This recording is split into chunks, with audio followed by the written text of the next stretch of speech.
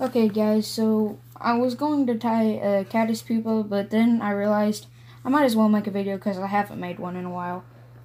So I'm just gonna make the body and then put an a bleached elk hair wing on it, just to make it look pretty good. And I guess I didn't have enough dubbing.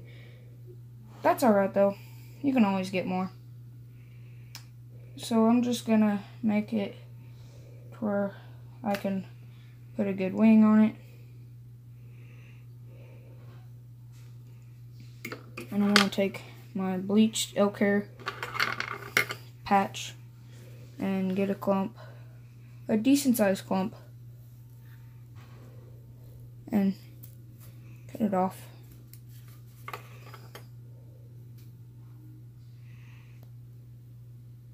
And oh, that's nice, I've lost my hair stacker. Here, let me find it.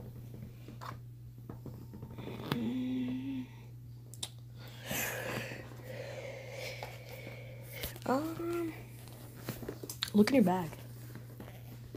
Real fast.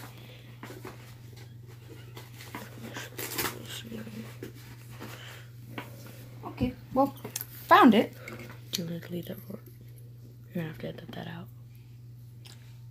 Well, I guess that was interesting. Okay, I'm gonna stack this, and then I'll pretty much be done with the fly after I put it on. Put it on. These last two videos, man, I can't seem to talk.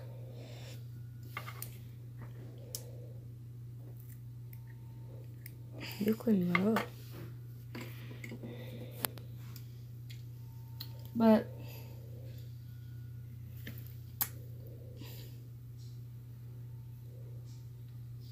I usually make 3 or 4 wraps.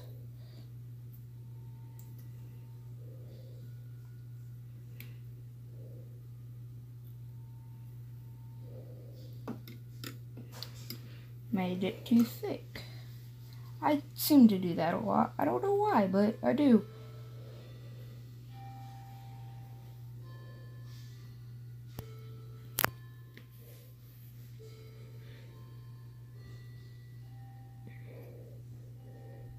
Build up a little bit of a head. And then I'm going to take my handy dandy whip finisher here and whip finish this fly.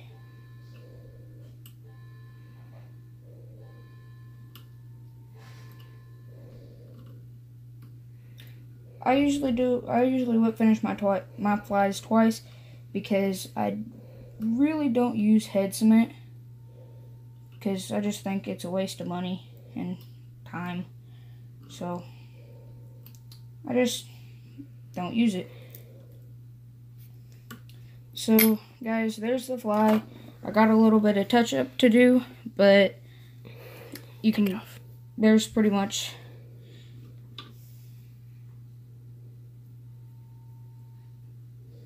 the fly up there. I'm gonna clean up the sides because I made the wing too big, and then clean up the head right there, and it'll be a fishable fly. Thank you guys for watching. Please subscribe, like, and leave a comment down in the comments. Thank you. Tell us if you like music.